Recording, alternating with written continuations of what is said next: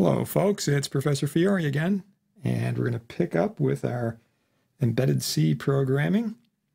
Today we're going to look at integer divides, modulos, and bitwise operators.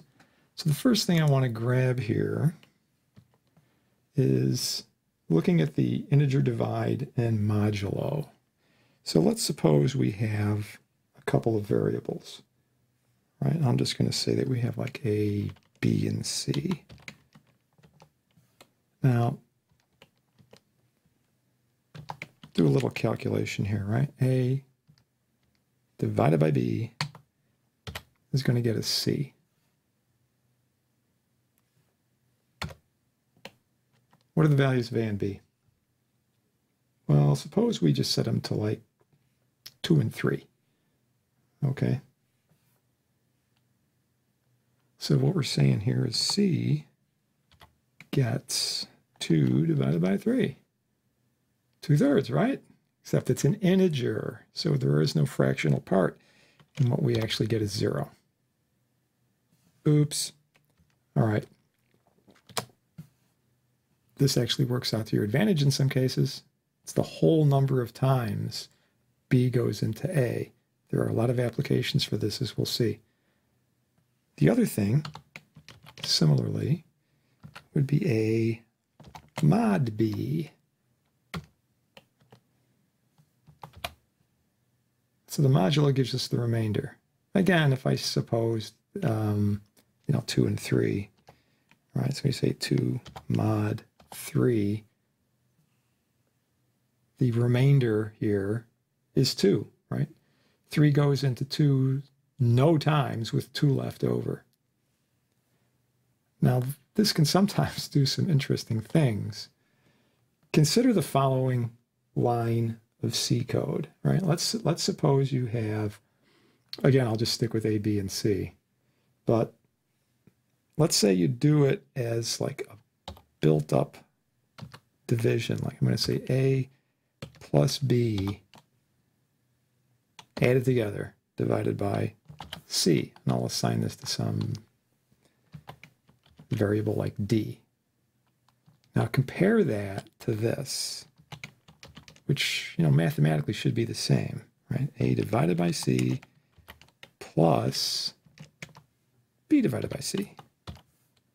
It actually makes a difference. If we said that A is, let's say, 2, and B is 3, and C is 4, you get 2 different results. All right. In the first case, right here, A plus B, 2 plus 3 is 5, divided by C, 4. 5 divided by 4, an integer divide, that's 1. But if you do it this way, it's 2 divided by 3, integer divide, that's 0. And then it's 3 divided by 4, another integer divide, which is also 0. So you get 0 plus 0 is 0. So you do it this way, you get 1. You do it this way, you get 0.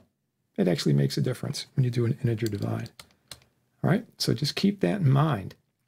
If you don't want to lose precision and you're doing something like this, generally speaking, you want to do that addition first and then divide. Don't split it out. So you're going to lose resolution on that. Okay? All right. Next thing. Bitwise.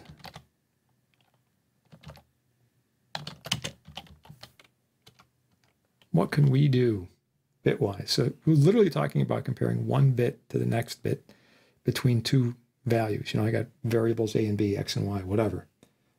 So what can we do here? Well, we have a bitwise OR, and the operator for that is sort of a vertical bar. We have a bitwise AND. The operator for that is an ampersand. And don't let it bother you that we also use an ampersand for address, right, when we were looking at scanf, because that's a unitary application. This is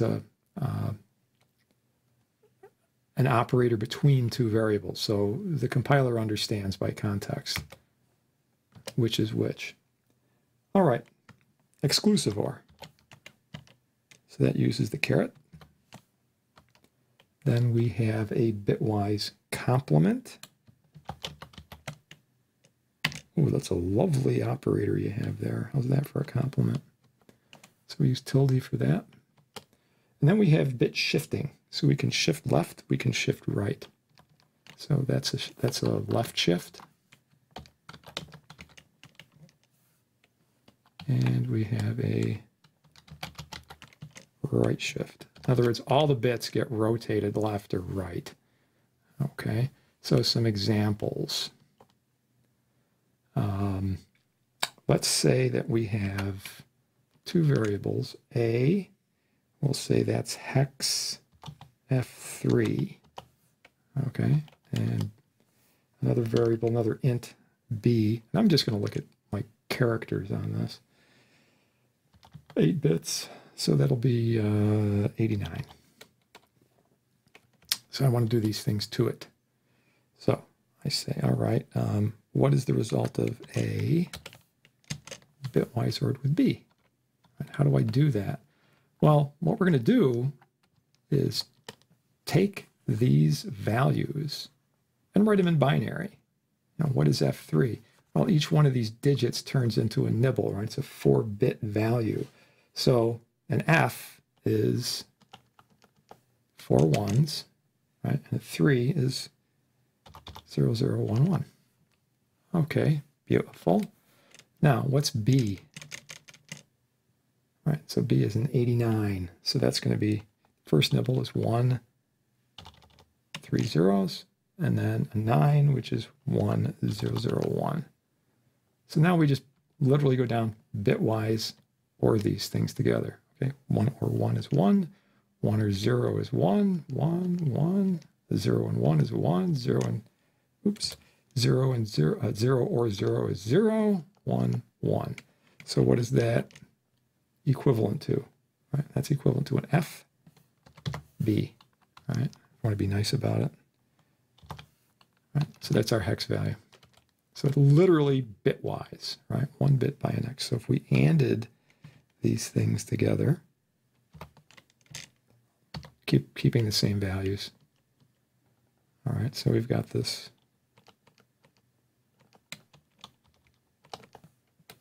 for the first guy.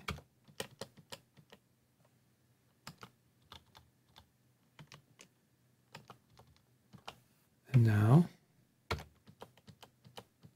AND them, right? So 1 and 1 is 1. 1 and 0 is going to be 0. 0 and 0. Another 0. Another 0. Another 0. And a 1. So what's that equal to? Or equivalent to? Well, in hex, that's 81. And we can just continue on with this, right? So if we did, I'll leave these as an exercise. All right, you can check these out. So remember, in XOR, you're basically saying, look, if the two things are the same, right? If you get a 1, 1 or a 0, 0, then you're going to get a 0. If you have one of each, a 1, 0 or 0, 1, then, you know, you get the opposite case. So here, I'm not going to repeat this, but just looking at these, right? You got a 1, 1, so that's going to get you a 0. And then in the other cases, you have 1, 0, 1, 0, 1, 0, so that's going to be 1, 1, 1. All right, and then we have a 0, 1. That gets us a 1, a double 0, right? And then we have a 1, 0, and a 1, 1, right? So that's, again, the same, so that turns into a 0. And we wind up with 7A. Okay? All right. 1's complement, right? The complement tilde. So if you did tilde A, what does that work out to? We'll just flip all the bits. Right? So if A is 1, 1, 1, 1, 0, 0, 1, 1, then that's just going to flip to all zeros 1, 1, 0, 0. All right. So 1, 1, 1, and then 0, 0, 1, 1. So far, so good. So far, so good. Okay. Same thing with, you know, if you did a comp on B, the same thing, it would flip. Okay. Left shift, right shift. That's kind of an interesting one. So you would say something like, you know, X is going to get A shifted one place. So basically, all of this gets just pushed over one. So what ends up happening over here, oops, let's do it like this. So the leading one, this leading one gets pushed out, and that leaves us with these 3 ones and this 0 in the top nibble. Then this 0, 1, 1 gets pushed over, and then it gets 0 filled at the bottom end. So this is what you end up with. Now, if this was a character, an 8-bit value, this bit would be lost. Right, that gone, that's history. Of course, if this is a short or a long, then this is retained. Right, it goes up into the next digit, next hex digit. So looking at this, if it's a byte value only, you just see these two guys, that's going to get you an E6. If it's, as I said, a long or something like that, then it would be 1 E6. And lastly, we could shift B the other way. So I'm just going to grab B just for fun. So, we would take this value. This 1's going to get shifted off. That's history. So the bottom nibble is going to be the 0, 0, 1, 0. And then you're going to have a 0 fill on this end. So what you're going to wind up with, right, so there's your 0 fill coming in, right? And then you've got the 1 with the zeros after it. Here's the last 0 that you had, and then the 1, 0, 0 coming in off after that.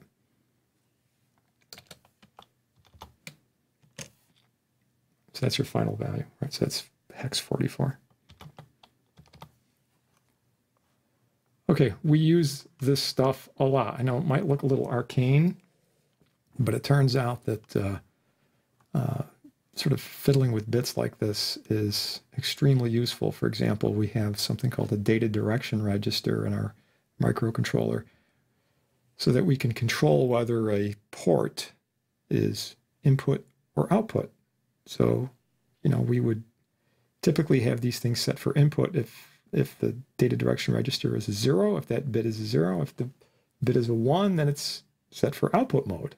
So I have a bidirectional port that can either be used as input or output, depending on how I program it. Or I might want to write to that output port, in which case, I need to set a 1 in a particular bit or a 0 in a particular bit, and I can, set up values like this. I can see what's coming in on an input port by masking out various bits. Like I only want to see, for example, if one of the 2 bottom bits is set. So what do? I take this whole thing. I can AND it with a mask. So the mask would be all zeros up to here, and then a 1, 1 like this, right? All zeros, and then 0, 0, 1, 1. And the value with it. And what ends up happening? Well, it rips off these top 6 bits, and only bits 0 and 1 are left. Then I can just do a check on that, as we'll see, to see if one of them, at least one of them, happens to be set, happens to be 1. So we use these a lot, and it's useful to gain facility, the bitwise operators. All of these we're going to use a lot. So, let's just take a look at a quick little example here, starting with our integer divide and so forth. So I wrote up this little program.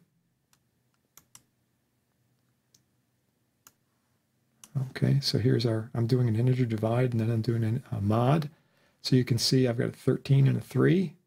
So 13 divided by 3, integer, 3 goes into 13, right, 4 times.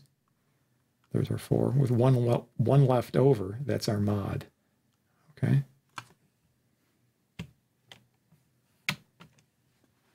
All right. Now, so you can just experiment with that, right? Play around with this. I have another program for you down here.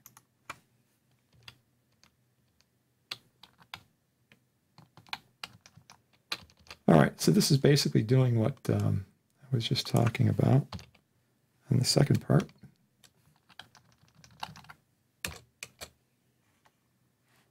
Now, I've got a bunch of variables over here. We're going to use our printf as a little prompt.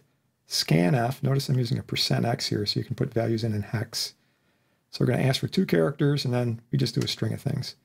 We bitwise or, bitwise and, exclusive or, complement the 2 variables. And then we do a 1-bit shift either way. Of course, you could shift by 2, 3, 5, whatever. And then I just have one big printout over here for everybody. All right, so let's just run this. And let's use some of the values that I did on the first shot. Now you can either enter these in as 0x or just the value, like this. Scanf is smart enough when you use %x that it'll accept it either way. The other value we used was 89. So here's our values, right? So there's the OR-ing FB that we calculated, the 81 for the AND, 7A for the exclusive OR. Now, these complements, since I declared these as ints, right, they have 4 bytes. So those leading zeros all turned into 1. So that's why we see FFFFF up front, okay, on both of these. And because we do have the extra top bytes, that 1 bit that we did on the left shift does show up. So instead of getting just E6, we get 1 E6. And finally, there's the 44 that we wound up with our right shift. Okay, so you might find this useful just to enter on your own as a little tool to, check, right? Little homework action here. You can just think of different values, calculate them manually, and then go in and run the program, see if you got the right results. Okay, handy little stuff. All right, next time around, we are going to start looking at conditionals, right? How we can do branching in our C programs. See you then.